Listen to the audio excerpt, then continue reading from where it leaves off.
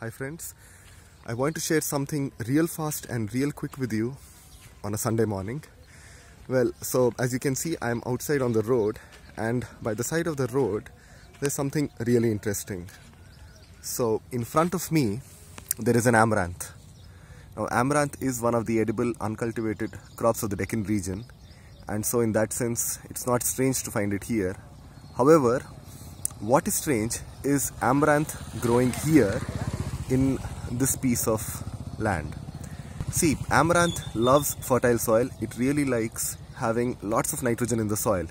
And if you just observe the soil here, it's compacted, it's dry, with the sun literally beating down on it throughout the day with no shade, so to speak of.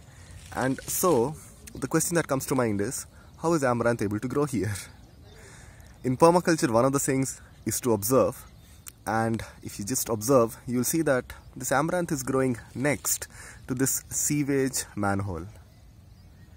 So basically what happens is, sewage sludge, as I was speaking the other day on Create Abundance, the Superhero Way event, sewage sludge contains lots of plant nutrients. So whenever there is some kind of blockage inside this manhole, the sewage sludge tends to overflow, and during that process it provides this part of land with a much needed fertility, and that is probably the reason this amaranth is growing here. Oh, of course, there is also edge effect happening, but more on that later. Thanks for watching. And by the way, if you are interested in knowing anything on seeds, plants, trees, rivers, water, forests, and anything permaculture, don't forget to subscribe. Thanks a lot for watching.